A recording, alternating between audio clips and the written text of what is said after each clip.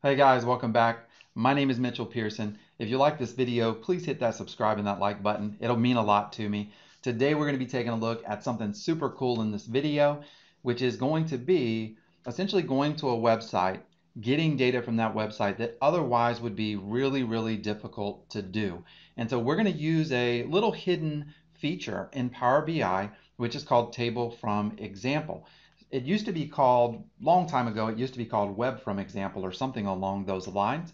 And this has been a demo that I'm about to show you here today that I've been doing for a long time. It's really cool. I've been wanting to do a YouTube video on it for quite some time. And today, or in this video, whenever it is that you're watching it, this is the time that we finally got it done. So let me kind of show you the working up to this real quick. If we go over to our Wikipedia page here, there's a lot of information in this Wikipedia page. And normally what you would do in Power BI is you would say, all right, get data from web. You would take this URL, and then you would come through here and you would grab the table that you want. But unfortunately, because of the way that code gets nested inside of code, inside of HTML, and the way that things get buried in the different elements and all that code type stuff, sometimes it's really hard to get stuff. Almost impossible, literally impossible without web from examples. But this feature that I'm going to show you today, it's really awesome. And so what I'm going to do is I not only want to get this table, but I want to get these flags. I want to get those image flags. So we have the flags for each of the different states that we can put into our reports. And once again, without this feature that I'm showing you, this would be significantly more difficult, if not impossible. So let's jump right in here. I'm going to copy out the URL from the top. I'll put the URL in the link of this video below. If I don't, if I forget, because I normally record these a couple weeks in advance, just let me know. Put something in the comments and I'll put it in there. I will apologize profusely, but I'll definitely get it in there.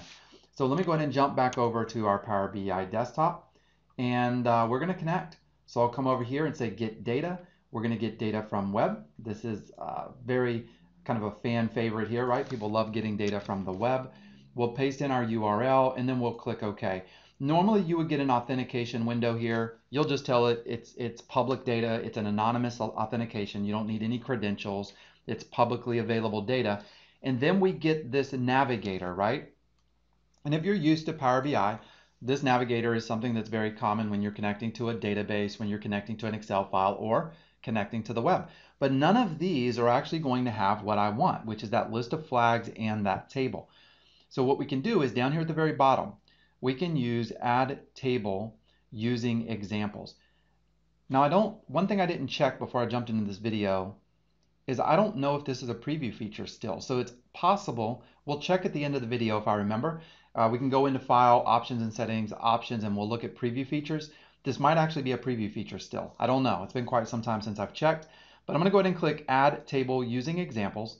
And this is what we get. Once again, this is very similar to that old, it used to be called Web from Examples, I think. And so with this here, what I'm going to do is find the table that I want to get and I want to bring into Power BI Desktop. And this is it. This is the table I want. And so let's start off a little bit slow here. The first thing I'm going to grab is I'm going to grab the state abbreviation. So I'll type right here, AL for Alabama, AL, and I'll hit enter. Also, you might notice that if you're familiar with this, it looks very similar to column from examples. So we're typing it in, and what happens when I type that in is in the background, Power BI is looking through that HTML and it's finding that specific element. I think that's what it's called, and it brings it in. And once I give it a couple samples, it's able to say, oh, I see exactly where you're trying to go to get this code. So now I'm going to type in Alaska here, AK for Alaska, and hit enter again, and you'll notice that it's now picking it up all the way down for every one of these abbreviations. So that's great. This so far is pretty easy. Now I want to go ahead and grab the city. So we have the state. I want to grab the city, or the capital here. So we got Alabama, Montgomery, Phoenix, Little Rock, Sacramento. So I'm going to go ahead and type in here Montgomery. There we go. And we'll go ahead and type in Montgomery and then go down to the next line. And it is filling it in all the way down. So we have our state, we have our city. That was the easy part. How do we get the flag? How do we get that image? Well, you kind of got to know what the name of that image URL is in the background. So this is just a URL. And this requires a little bit of troubleshooting. It's trial and error. You just got to take some shots at it. And so what I did is when I first did this example is I started just typing in Alabama. And once I got partly through Alabama, I started seeing that here it is. It's a .png file. So I could have tried that, right? We could have tried like .png to see what would get pulled up. But that's not good. That gives me all the flags. And that would, if you grab the wrong flag here, that would be bad. So I'm going to type in Alabama again. And then I'm going to grab this upload link right here for this PNG file. All right, we go down to the next line. Nothing. It's not registering. All right, so we got to give it more than one sample. So now we're going to try Alaska. So I'll type in Alaska here. There it is. We'll do that. Click on the next line. All right, it's looking pretty good. We didn't get everything. So sometimes you have to give it more than one sample. So let's do Arizona. I'm going to come in here and type in Arizona. There it is. Let's see. All right, it filled in a few more gaps, right? Still got quite a few missing. So this is just part of it. You got to give it some samples. So now we're going to come down here and let's do Georgia. Click again. And that winds up filling up a lot of them. Now it looks like we have all of them except for 3. That's good enough. We don't need to go get the rest of them. Not for this video. You get the point. You go down there, you give it a sample, you find it, and that probably will pick up the other ones. But this is awesome because it's able to dig through all of that HTML code and find it. We're almost done, but this is not everything. Got to wait till the very end to see how we really make this work. I've never done that before. I want to try that. It's like that, make you wait. But yeah, I got to show you. So let's go and click OK. And then I'm going to transform data because once again, we're not done. So we're going to transform data. That will, of course, bring us into the Power Query editor.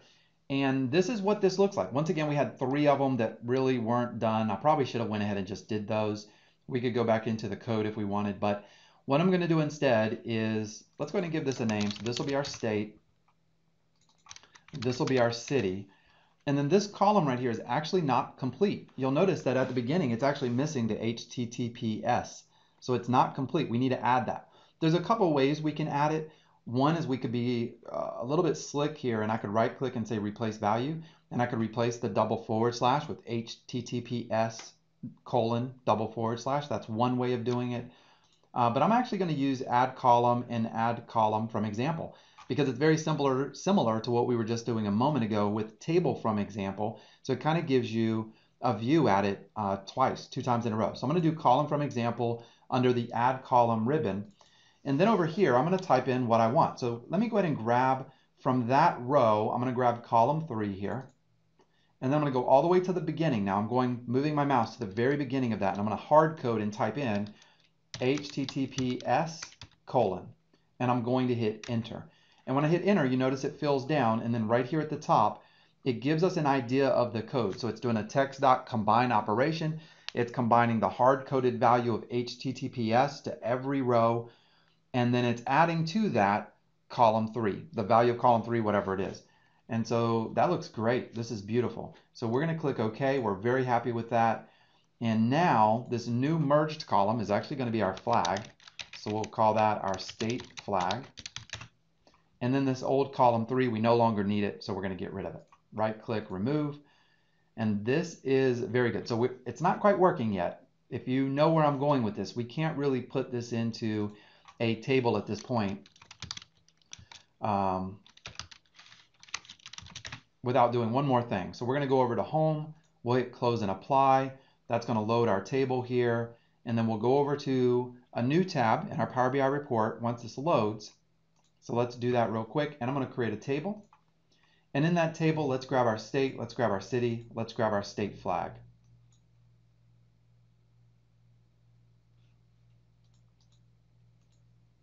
All right, I was not expecting that. I was expecting data. So for some reason that I could not figure out, the data would not load. I went through, deleted steps, added them back in, loaded it again, the data wouldn't load. So what I did is I kind of reset the example. I deleted the table and I went into transform data. I went into my data source settings. I found that Wikipedia setting right here and I cleared the permission. So I cleared it out, deleted the table, loaded it again, went with the anonymous, and it loaded. So not quite sure what happened there, but that's how I reset it. Didn't want you to have to watch all those troubleshooting steps, so I'm cutting that out and we're starting back here. But let's go ahead and create that table real quick. We're going to bring in a table right back where we were before. We'll bring in the state. There we go. the city, and then the state flag. Now, you'll notice the state flag doesn't quite work. This is what I was talking about before. You got to kind of wait to the very end to see how do we make that work. Most of you probably know this. This is not new. We're going to select that state flag by clicking on the name, have that nice little kind of gray background letting you know that it is selected. And then under my column tools, I'm going to change the data category to image URL because this is, in fact, an image URL. So we'll click on image URL. There we go. We have our state flags. This is a beautiful thing. And that's how you do it. Table from examples allows you to kind of dig into that HTML code, get some of those items that otherwise would have been impossible to get. And now this is just a quick tips and trick video for you. Hope you liked this video. If you did, once again, like, subscribe, share it with all your friends. And until next time, have a good week.